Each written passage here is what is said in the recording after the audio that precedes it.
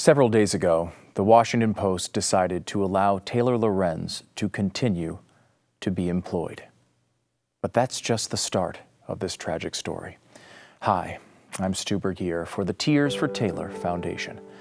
After Taylor Lorenz went on television sobbing about small pieces of information about her becoming public and how it was ruining her life, she then used one of the nation's most prominent newspapers to dox a private individual in an attempt to ruin her life.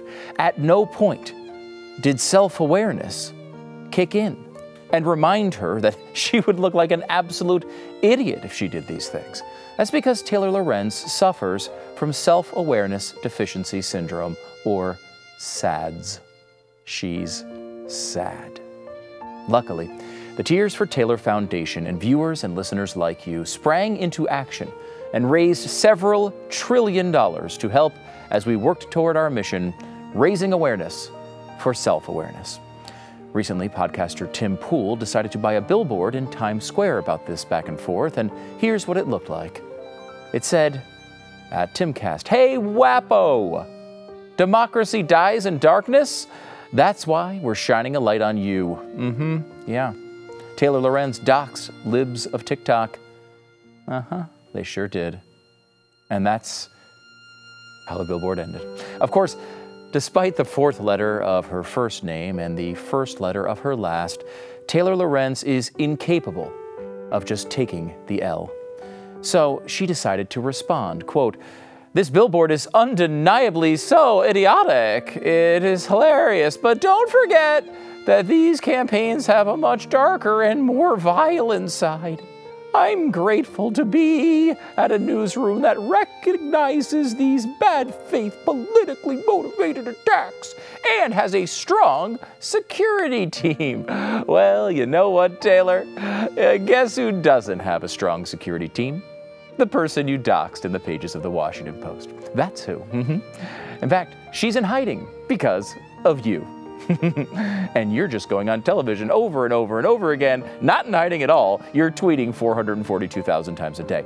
You might say she should just stop talking and typing and save herself the embarrassment. But here's the thing. Taylor can't do that. She doesn't even know she's embarrassing herself. That's because despite raising several $1 trillion, we were unable to make her self-aware in any way. She's still completely in the dark about her own behavior. Imagine being Taylor. Luckily, you have stepped up again, and I'm proud to announce we have raised $42,891,364,311,424,703. And thank you for that last $3, Bob in Idaho. This is really an incredible effort and should buy more self-awareness than any person could ever use. Unfortunately, $42 quadrillion and change, well, that's just not going to do the job. Not even close. You need to step up and do more. At this point, Taylor hasn't even begun to grasp that she's annoying yet. She's certainly not self-aware and may even continue to believe she's likable. Help us raise awareness for self-awareness. At the Tears for Taylor Foundation, we just need a little more of your money. And then everything should be fine. You know, a few quintillion dollars should do it. Thank you for your support.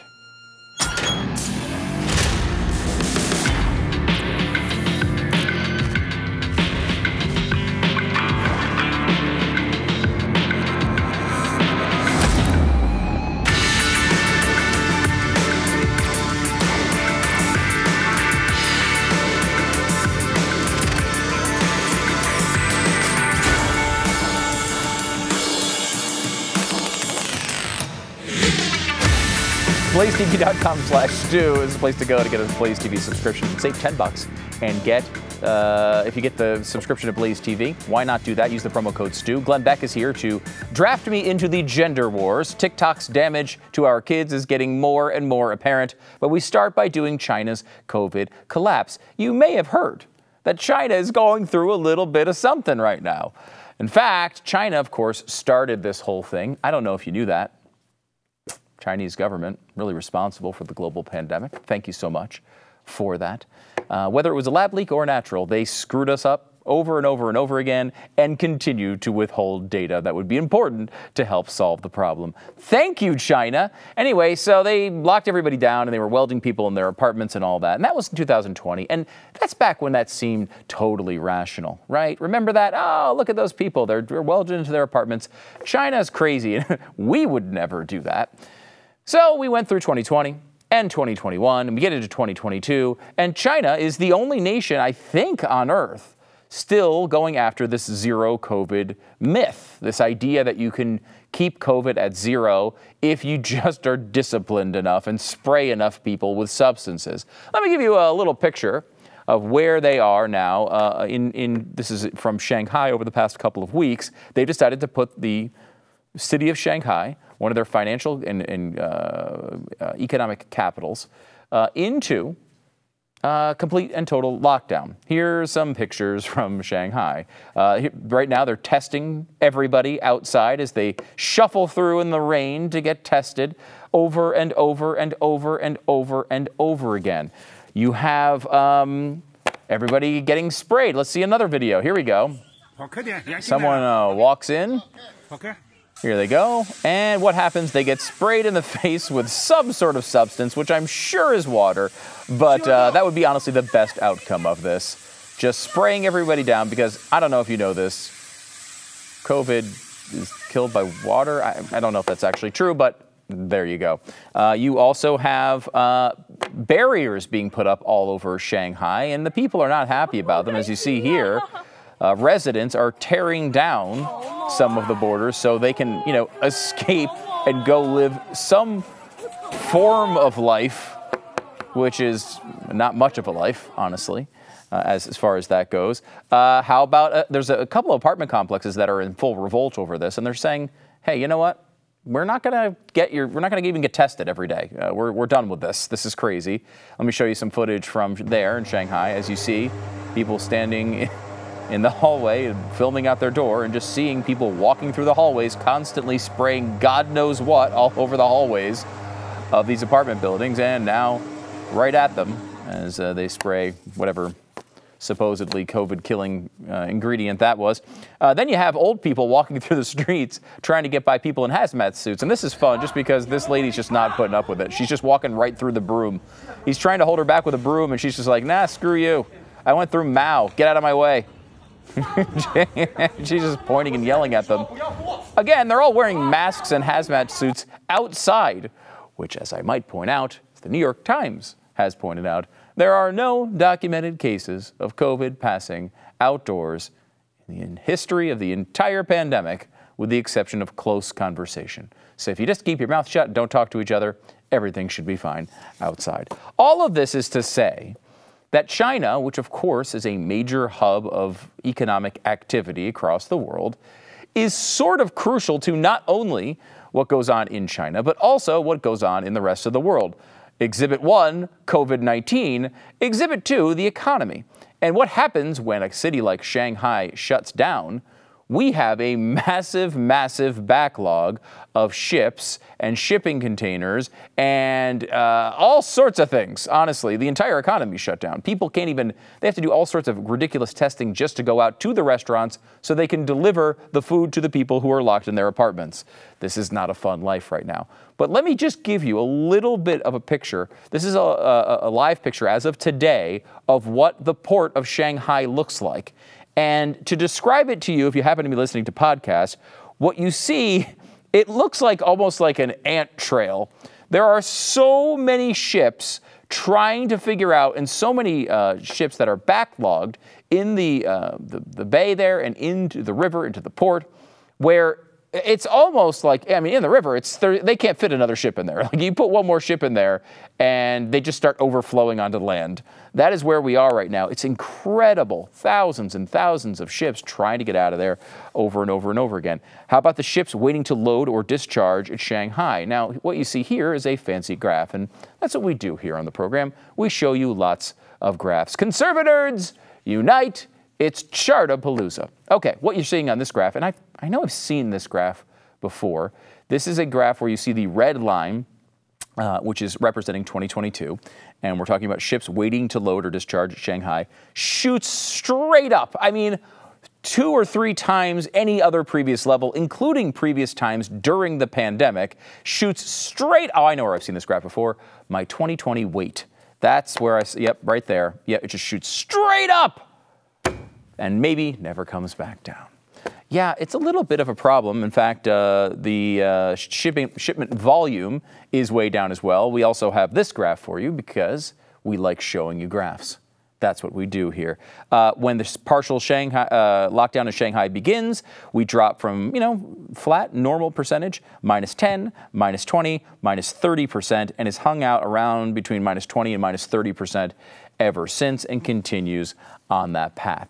This is the type of thing that creates a little bit of a problem around the world. People can't get their goods. People can't get the goods that they've ordered. People can't get the car that they ordered 8 months ago. There's lots of problems that are non-specific and not at all related to me in any way.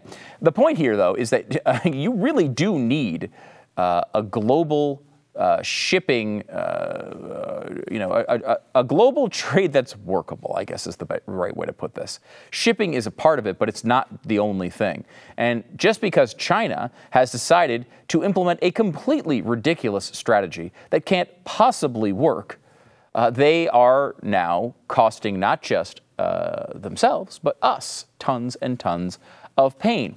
Now, this is just one of the things we're facing right now. Of course, the Russia and Ukraine conflict is also a big part of this. We're seeing all sorts of problems as it relates to food. We've had the President of the United States saying food shortages are coming. And I don't know if you noticed this clip, because it has not really made the rounds that much. But this is a senator, a U.S. Senator, Roger Marshall, talking on CNBC to, I guess she used to be on CNBC. What is she on now? Fox Business? Maria Bartiromo? Talking about, hey, how about global famine? Did you just say that you are expecting a famine in Europe in the next 2 years? Oh, this will be a worldwide famine. I think it'll be even worse next year than this year. So if 15% of the wheat comes from Ukraine that's exported, and they're having problems getting fertilizer, they're having problems getting tractors in the field, all the diesel fuel is going towards their war efforts, right? So if all that's clogged, all the USAID that we spend, all those types of things, there'll be a famine across the world. Oh, just a famine across the world, no big deal. Now, I have a little more optimism maybe than the senator. I think we're going to talk to him on radio this week about this comment and try to suss out exactly, what's going on here. But, yeah, can we suck it up? We're America, right? Can we suck it up and pay a few, percent more for some goods? Can we wait a little longer? I don't know, something like 8 months for a car that you ordered. I guess we could. It doesn't feel like it right at this moment, but I guess we could. It's possible we can swallow some of this. There's a lot of people right on the line who won't be able to swallow it here in the United States, but even those people are in a much better place than many around the world. People who really are on the verge of poverty or hunger on a daily basis. Is that food going to get to them? We could be seeing massive, massive pockets of real poverty and real starvation in the near future. I hope this doesn't happen. The market usually does have a way of solving these problems, and I have a heck of a lot of faith in it, probably more than most people. But when you have all these external factors going on that are outside of the market, disconnected to it completely, it becomes much more difficult. Look, the truth is, it's not that the Chinese lockdown is a problem we can't handle, or inflation, or supply chain disruptions, or the war in Ukraine, or the border, or the collapse of the Japanese economy, which seems to be going on right now, or the fact that we have an incoherent invalid as a president. It's not that any of those things individually are too difficult to take for the United States of America. It's that all of them are happening at the same freaking time, and 100 other things too. That's the problem. We are only capable of dealing with a certain number of catastrophes at one given time, and I feel like we're bumping up against the limit. At least our education system, though, isn't targeting our kids. Oh, crap. We have the latest on that debacle coming up with Glen Beck next. Does America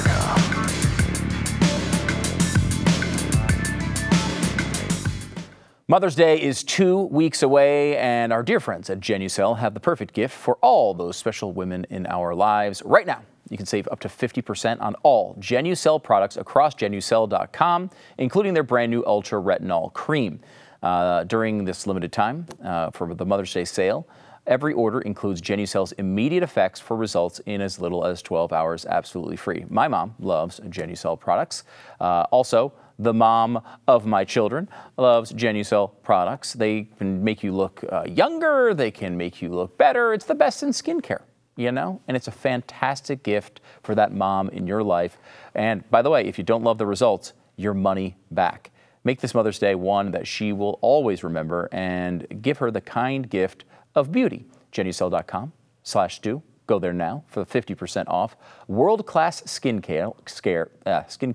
It's Genucel.com, GENUCEL.com/Stu. All orders are automatically upgraded to free 2-day shipping with concierge white glove service. Don't miss it. Genucel.com/Stu. Genucel.com/Stu. I'm joined once again by everyone's favorite, huggable, lovable, great-great-grandfather, Glen Beck. His newest special is coming up here at 9 p.m. Eastern. Be sure to stay tuned. Tonight, it's the Dark Money Network funding the war on gender. Glen, thanks for coming on the program. Yeah. Great. I mean, like, wonderful. A wonderful grandfather. Yeah. So we have this special coming up tonight. Yeah. And you kind of take it back to 2015. Was the Supreme Court has a, even if you agree with the actual ruling in the Supreme Court, a very bizarrely justified ruling to grant the right for gay marriage. Even if you totally agree with it, the legal aspect of that is a whole other question.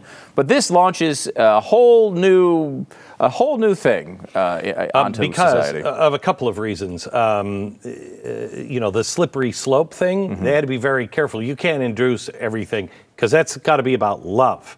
You don't have a right to tell me who to marry. It's about love. Right. Okay? Very specific. Love wins. So how dare you say we would start to normalize any of these things? Pedophilia. How dare you say that? As soon as that court case was won, well, there's a couple of things that happen. Now the slippery slope can be unveiled because too late. The other thing is, gee, you've got a big business here.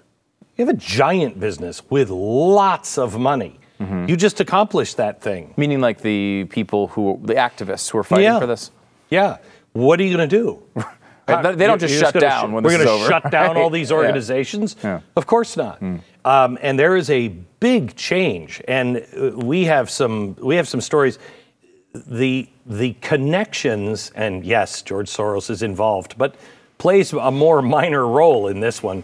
The connections to just 3 people in America that have funded almost every court case on this since like 2009. The gay bakers, everything is coming from about 3 people who are dedicated and have millions of dollars. Okay, this is not a grassroots thing. This is a few guys who have a very extreme agenda, and they'll fund it no matter what the cost. It really is amazing. I feel like the last couple years in particular have been the revenge of the slippery slope. We started doing the show, a million years ago on radio, and it was always like when you'd bring something up and you'd say, if this happens, it'll lead to this. And people are like, oh, you're just making a slippery slope argument.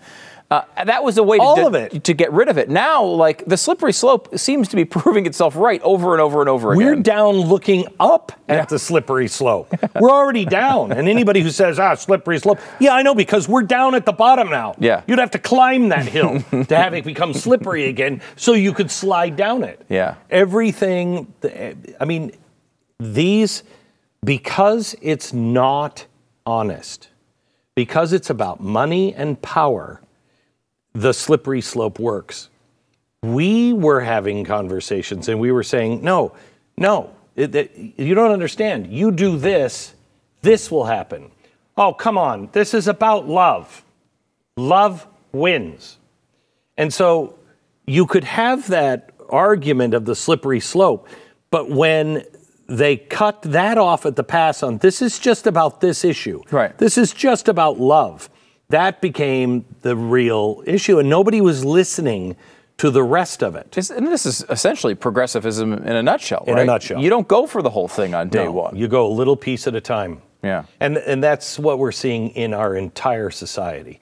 And now, I mean, we are truly looking at the destruction of gender. The goal is by 2050 that there will be no gender. Now, think of that, Stu.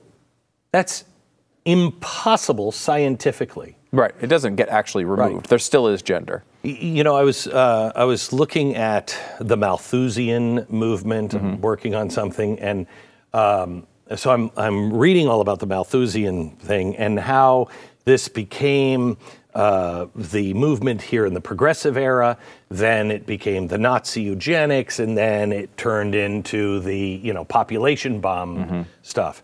And as you're looking at that, the Germans insisted that they weren't racist. Yeah.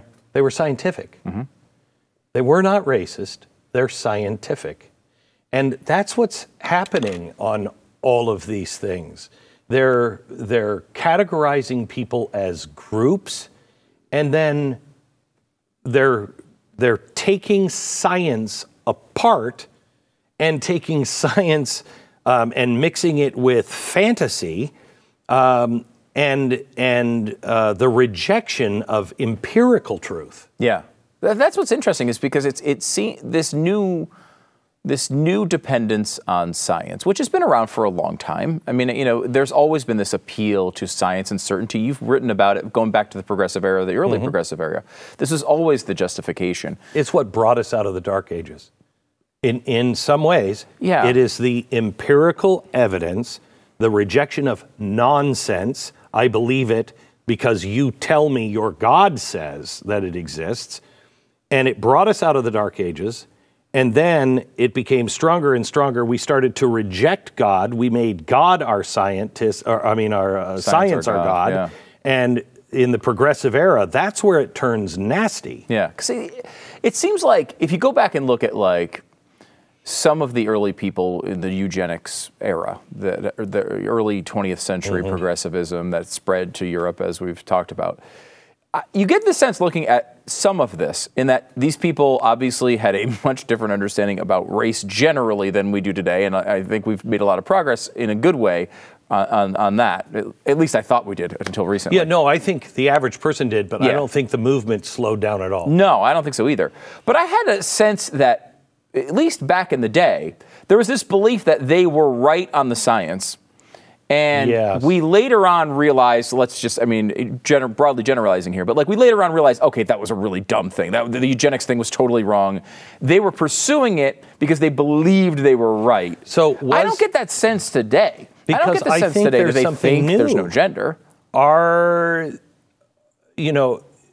they wrong because they failed in their scientific attempt? Because now we have all this technology that can help us do pretty much anything. And so does that make us right? I mean, look at what we're messing with now. Yeah. And the reason why 2050 is that goal of no binary choices anymore is because of our technology. And they're erasing the human factor. They're erasing the family factor. We're erasing how babies are supposed to be made. We'll just grow them. We'll tech evolve them and grow the ones that we want. I mean, I think that was wrong when we were trying to do it with the Nazis, and they were doing it with, milk duds and ink, and they're like, I think we pour these things together and it'll be great. We're going to put them in their eyes. Right? Yeah. Now we can do them. Yeah. And I think there is a lot of people that are just like, oh no, if we can do it, it's fine. It seems to me the more modern version of this argument is more reliant on the tactic than than the actual belief, where they believed they were in the right. Hitler, the worst guy in the history of the world, but believed that white Aryan culture was the answer to purity or whatever the hell he was talking about. now it's like they don't even believe these things. Like I can't believe they actually think there are no genders. They don't believe there's 100. This is all propaganda. They're making it up as they go along. Every 2 days there's a whole new rule. I think they do believe. This is why I'm starting with Malthusian theory. I think they do believe that humans are bad and destructive, and there's too many of us. And so anything that works towards that end is good. I mean, look at how fast Japan, all of a sudden, the men were not interested in sex. I know a lot of men. Yeah, I am a man. They typically are. Typically, you're interested in sex, you know, to the point to where they started dressing all of the girls up like, I don't know, Catholic schoolgirls. And you're like, what are you doing? I mean, what's happening here? No sex drive.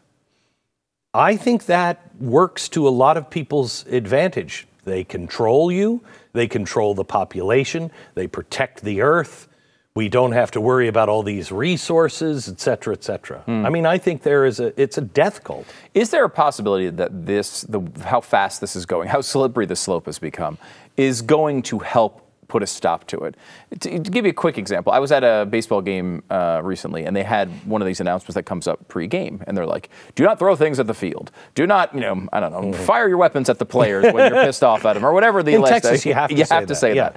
And they went through this thing, and do not, anyone who's using abusive language will be removed. That includes things based on gender and sex, and they said, and sexual preference.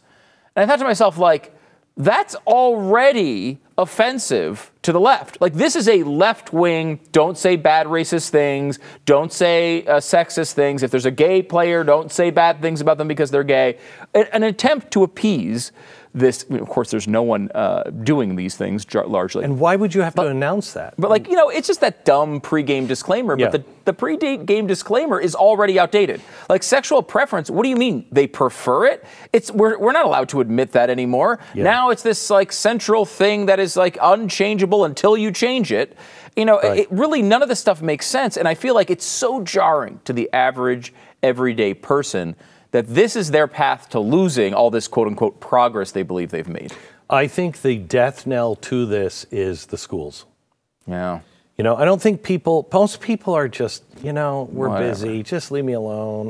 Let me do what you want to do. I mean, look at what we did just to go to Home Depot. Okay, I'll stay in the house. Just let me go to Home Depot and I'm fine. Yeah. You know what I mean? So that's the way I think most Americans are. When you start coming for our kids, now that's different. I mean, Tanya and I just had a discussion last night. I am not paying for my children's college unless they go to Hillsdale, my daughter wants to be an actress. And I looked at my wife and I said, where exactly am I sending her with our money? And she's going to come back and go, Dad, Mom, I still have these values. I love you guys so much. Where am I going to send her? That location does not exist. It does not exist. In the arts, does not exist. Does not exist. Yeah. And so what do you do? I don't know yet. I mean, honestly, I called somebody yesterday who's world famous actress, and I said, what do I do? She said, you cannot send her to any school unless you don't care. And I said, no, I do. She said, well, then you should probably, call, what's his name, David Mamet, and say, hey, I want to start a acting school, for sane people. Yeah, I'll pay, I'll pay 5 people to come and just teach acting and hope that other people will come and want to be a part of it. And I'm like, I don't want to run a school. Right. But that's where we're at. That's where we're at. We are at that point where we have to just start our own things, and everyone hates that answer, but it does result in a lot of good things when it happens. People have to understand, we are truly at war. We are at war with people who will spend every last dime to wipe out the things that you have always believed to be true, that people are good, that people are able to choose their own way in life, Leave people alone.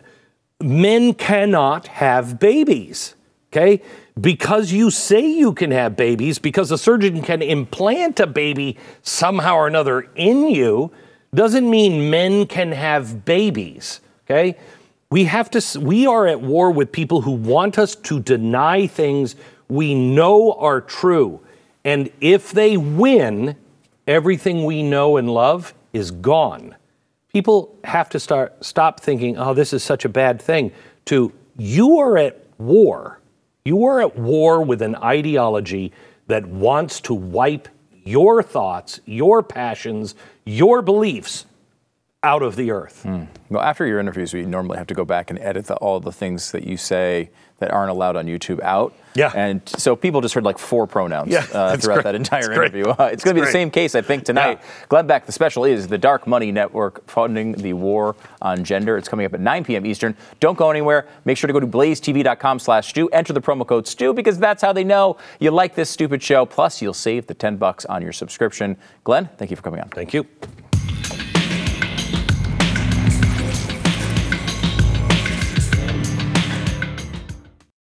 If you're going to single out the moment that Twitter sort of showed their hand as the sort of ridiculous censorship that we've talked about over the years when it comes to conservatives, what would you point to? I think a lot of people would point to Donald Trump being kicked off, which is really inexcusable. I mean, any world leader, I don't care if, I mean, sincerely, a horrible dictator in some foreign country, if they want to be on Twitter, let them be on Twitter. A lot of times we say like, oh, I can't believe this person from Iran is on Twitter. I want these people on Twitter. Let us record what they say. I want to know exactly what they've done. I think creating an ongoing record of the things that they say is probably a good thing. Certainly, if you're a Democrat, you can't possibly argue that kicking Donald Trump off Twitter has helped you. It has not helped you at all. If anything, it's helped Donald Trump immensely.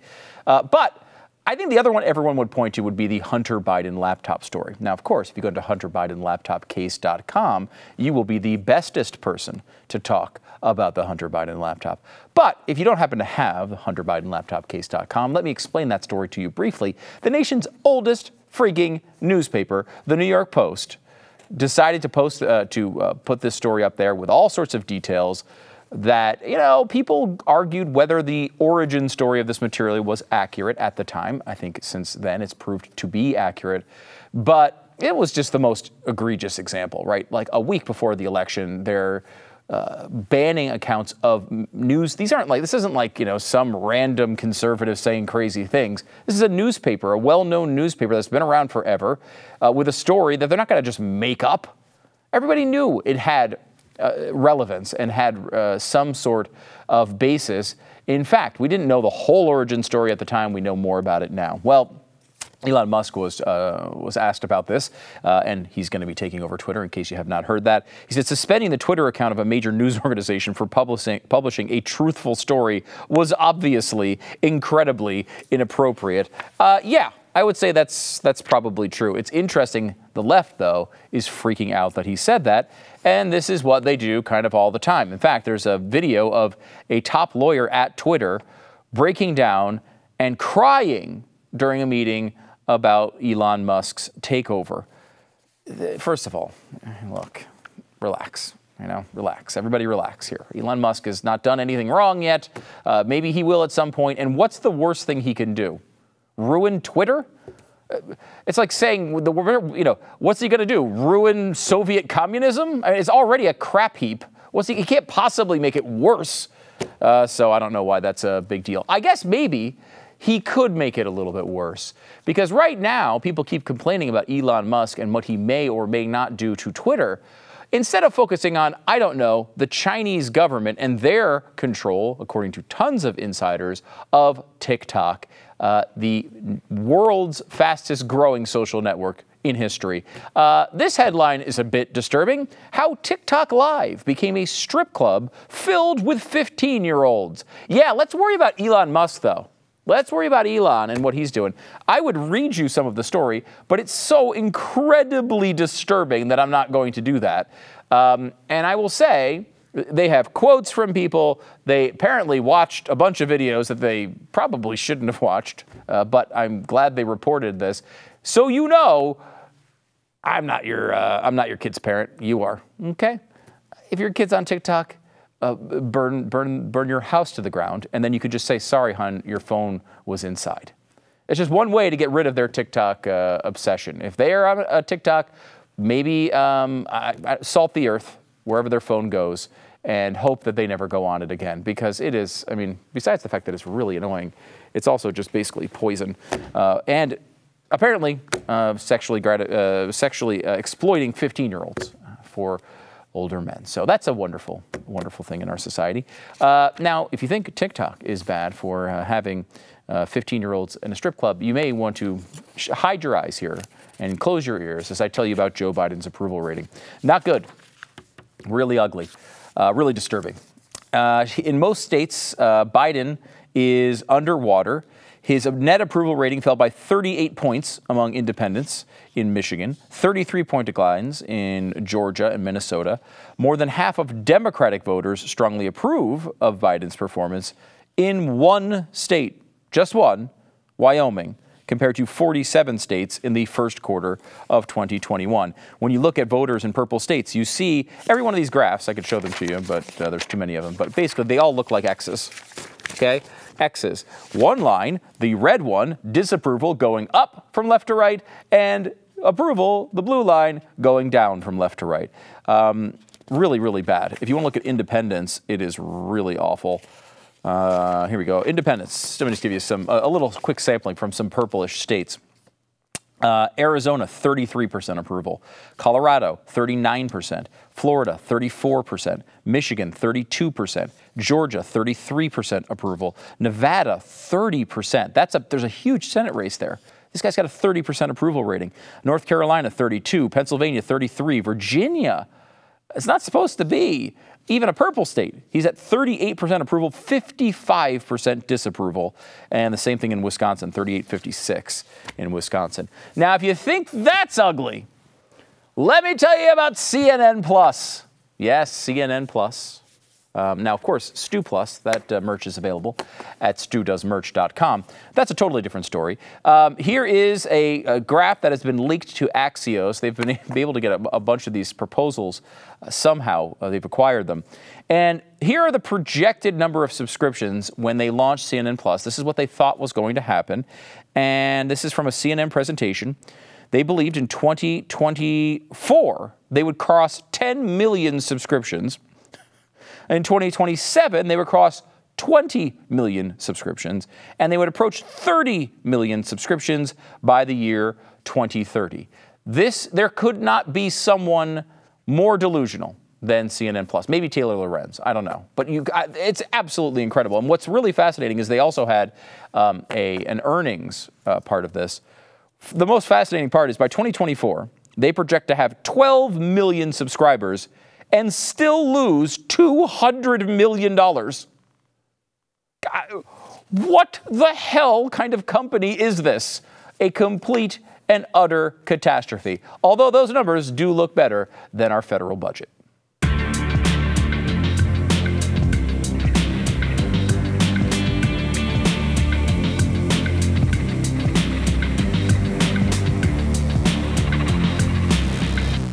A friend of mine put his house on the market the other day, and he got 15 showings within the first day. 15. He's been able to continue these showings at basically this pace since, and he's had, in the first day, I know, had 2 offers above asking price. One of them by like 15, 20% above asking price. This is the market we're in right now, at least in Texas. I don't know if it's like that everywhere in the country, but that's what it's like in Texas right now. And when you have a transaction like this, it's probably going to be the most important financial transaction you've ever made in your entire life. How do you know how to maximize it? You need a real estate agent that you can trust. Somebody who knows the market, somebody who can help you get the most money for the house that you're selling and get the best price for the house that you're buying. RealestateAgentsITrust.com is Glen's company. He's been working on this project for a very long time. It's been very successful because people know that you need a good real estate agent, and they know where to get them. RealestateAgentsITrust.com. Go there now. Check it out. RealestateAgentsITrust.com. Please subscribe to this show. That's right. We like it when you do that. Click subscribe wherever you happen to be, on podcast or on YouTube or Facebook or wherever. Mark the show favorite if you can. I know you can do that on Facebook, I think on Instagram as well. So do that. Follow the show. We do appreciate it. Here's some comments. This one from YouTube, which you can get every episode live, ready to go on youtube.com/StuDoesAmerica. I don't really care how much Musk decides to censor as long as it's applied equally across the spectrum. In my opinion, that was the biggest problem with Twitter. Yes, very true. Now, we had a comment from Ari Melber yesterday. He's a guy who came out and made idiotic comments like, can you believe they could actually change what you see on Twitter if Elon Musk takes over? As if that hasn't been happening constantly to conservatives. Ken Melber Jr. writes, as a Melber, we have officially kicked Ari Melber out of the family. We apologize on behalf of the rest of the Melber clan for Ari's stupidity. Apology accepted. Thank you. Can we get some appreciation for the line, she sent up smoke signals when referring to both Pocahontas and emissions? Elizabeth Warren, of course.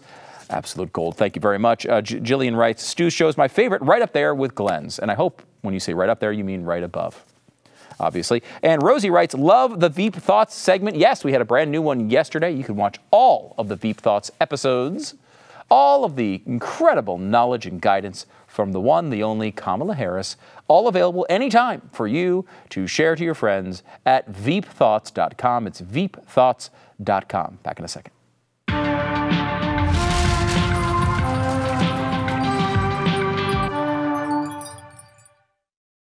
I got to take a minute and go back on these CNN Plus numbers for a second. It's remarkable. I don't get shocked by stuff like this that often, but CNN was projecting, let's say, 16 million subscribers in 2025. Okay, 16 million subscribers. Now, obviously, that's completely insane. There's no way they were ever going to get 16 million subscribers.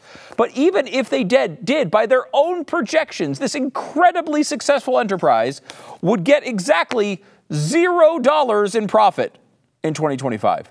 It would be the first year they broke even. I love this story so much. It could not possibly get any dumber than this. But every day there's a new twist. Okay, here's what happened on another note here, because this is fantastic. If you think CNN Plus is bad, it is. It's actually worse than this even. But there is a FOIA request that went back to many, many years now. It was a project that started in 2009. We're just getting the FOIA request results now.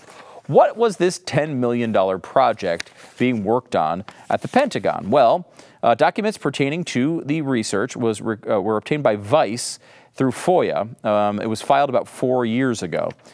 It was about a $10 million project that is a lunar tunnel, a tunnel through the moon.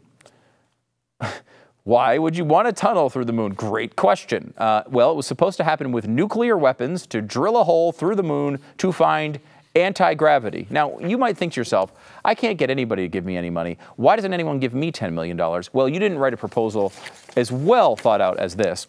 Now, it just happens that the center of the moon is a potential well, not too deep, that it cannot be reached by making the tunnel through the moon.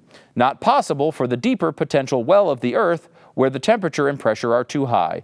Making a tunnel through the moon, provided there is a good supply of negative mass, could revolutionize interstellar spaceflight. A sequence of thermonuclear shape charges would be required to make such a tunnel technically feasible. So there you go. That's where your $10 million went. A potential study of a moon tunnel. Yeah, we're doing a good job here in America, aren't we?